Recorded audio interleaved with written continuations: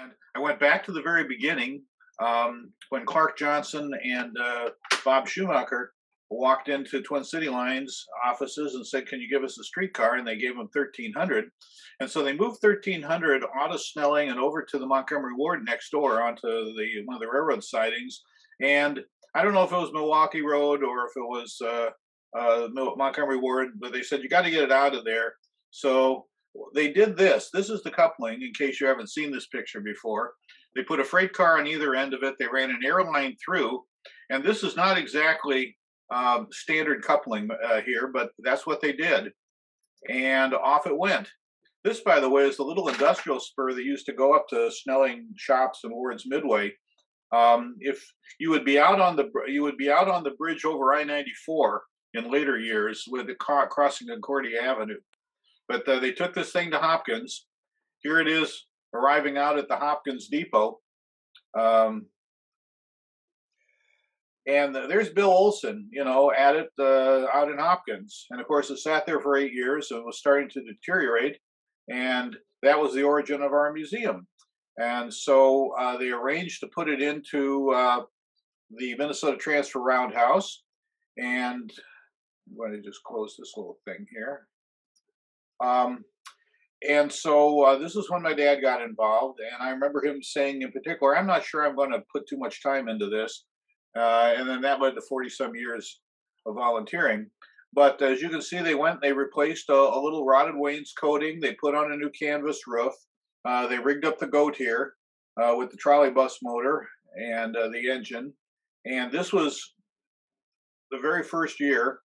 And they incorporated the Minnesota Transportation Museum. And it's the logo from the old Minneapolis Threshing Machine Company, because it was right out in Hopkins next to that. And the letters worked out.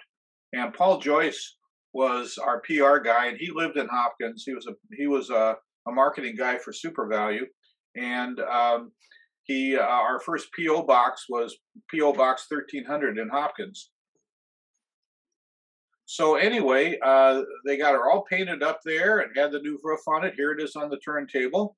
And so the next year here, they decided to go and run out in the yard. Now, what's interesting is both of these pieces have been kept. Locomotive 200 is at the Illinois Railway Museum now. But you can see the railroad yard. We just ran down there a quarter mile and back. And of course, this is what happened. And it's even better than this. Check that out. And I was out there, and what I remember, I was 13 years old, and I remember everybody kind of looking at each other and saying, "What in the world have we tapped into here? I guess we need to become an operating museum."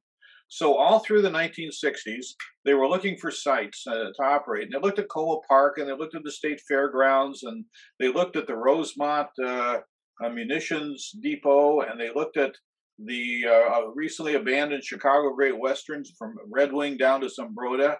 None of those things worked out. And then Paul Joyce finally said, well, there's the old streetcar right-of-way by Lake Harriet. Maybe we should approach the park board. So, of course, we approached the park board in 1969 and signed a lease with them for property that they did not own. It turned out it was owned by the city. We would continue to lease it. We would continue to erroneously lease this from the park board until 2005, when we did the T21 rebuild of the whole line, and we discovered that the city actually owned it. Oh well. So I put little signs out. Here we come, and built the very first car house. And my dad was pretty much the brain trust behind doing that. And he said, "Look, we're putting a railroad in a really high amenity neighborhood. We have to be as unobtrusive as possible." And so that was the reason for putting it under the bridge. And they laid the track by hand down to 42nd Street and across 42nd. And they got this far, just past the depot, and put 1,300 on a truck and brought it on over. And of course, you saw this in the Twin City Lines. This is the inaugural run. And for 2 years, we ran it with just with the goat, no overhead wire. Eventually got the siding in, although the siding didn't get overhead wire initially. It took a little while. And so in 73, the overhead, well, by 73, Actually, sorry, it was 1972. They built up to the Berry Road Bridge. This is how far it went. And here you can see the cemetery fence going across to take over the right-of-way north of the Berry Road Bridge, which is why we make a turn. So then in 73, the overhead wire went up. And then in 77 came the big push up to Lake Calhoun. Here we are going around the Archer Range curve. And then, of course, we're all the way up to our ending point. Frank Sandberg negotiated the agreement with the cemetery board not to obstruct any views of Lake Calhoun from the cemetery. I wasn't aware of that. Thank you. The dearly departed would have been very offended if their view of the lake had been interrupted. So that's why we stopped a block short of 36th Street. Okay. Okay, so we thought we need another streetcar. So here is 265 in its original form. And somewhere in there, we rented this unheated wood shop building in the rear of the Northern Pacific, well, by then Burlington Northern Como Shops. And that became our restoration shop. And that's where 265 was restored.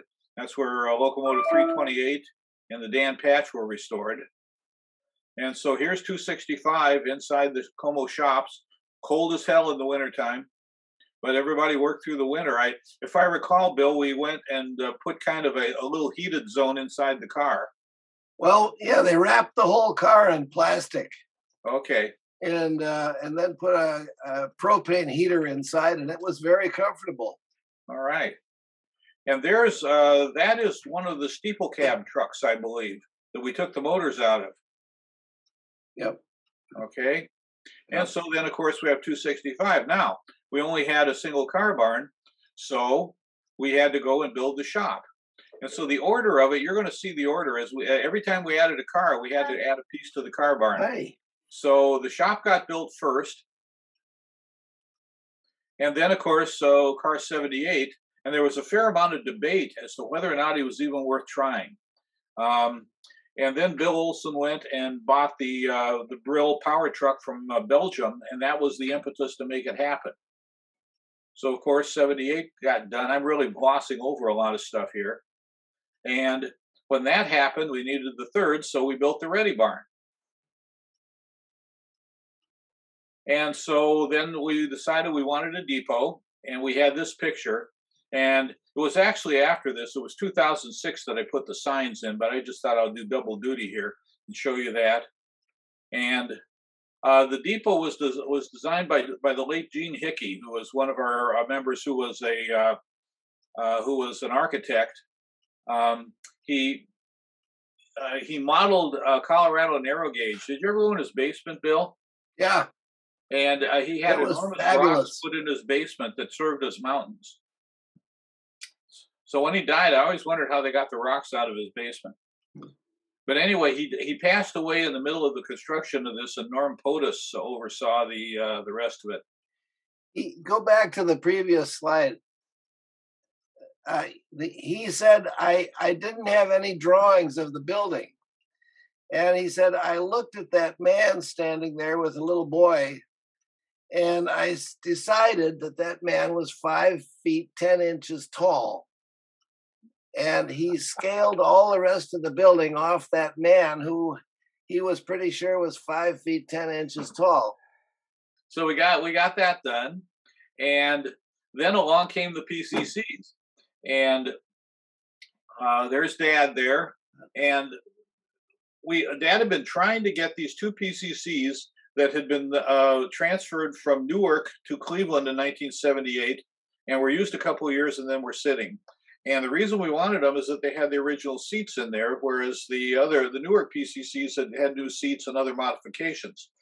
So Dad was trying to get it, and Ed Allen, who had been at Iowa Traction and then became the chief mechanical officer for the Shaker Heights operation in Cleveland, Ed was just stubborn, didn't want to give the cars away.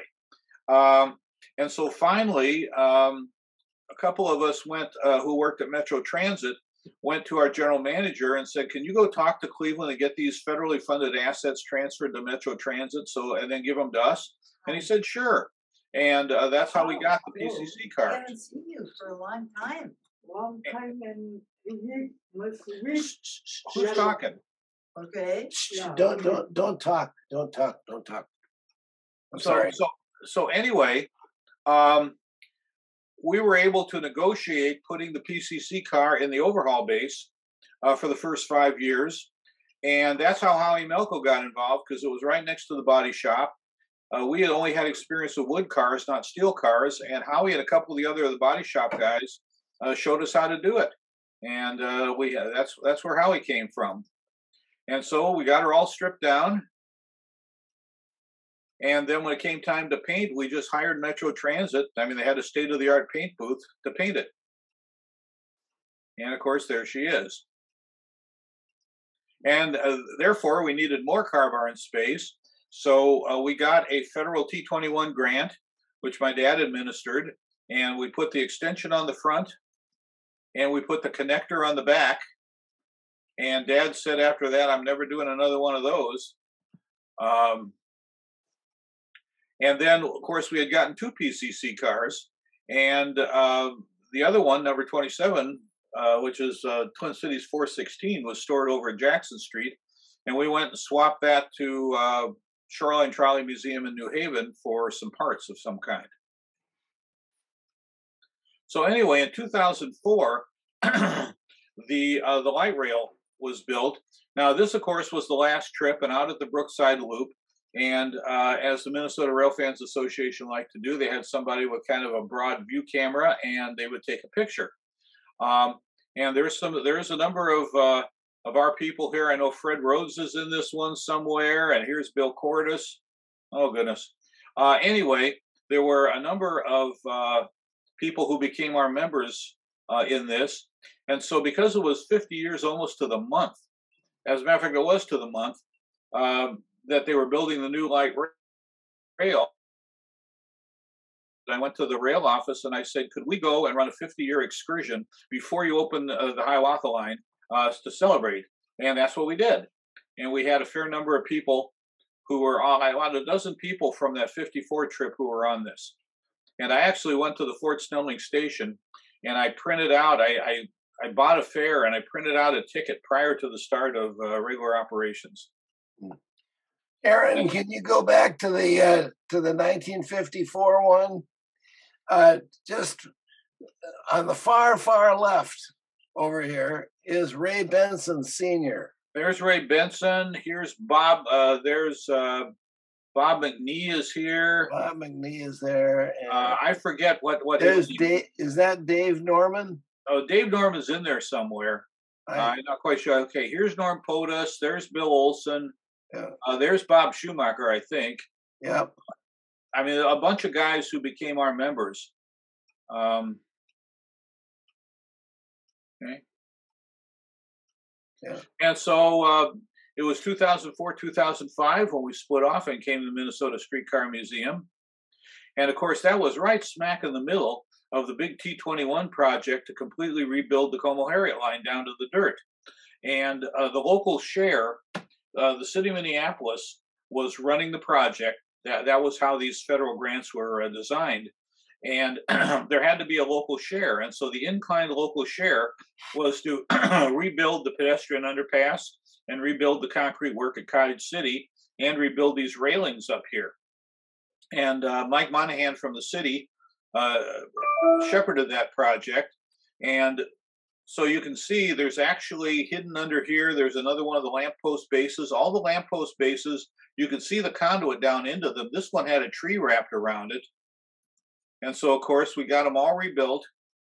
And Leo Malash, for some reason, had acquired these lampposts for something out at Excelsior and never used them. And we had them, so it's like nobody had ever seen a picture of what these lampposts look like, so we just put them in there, and they look appropriate.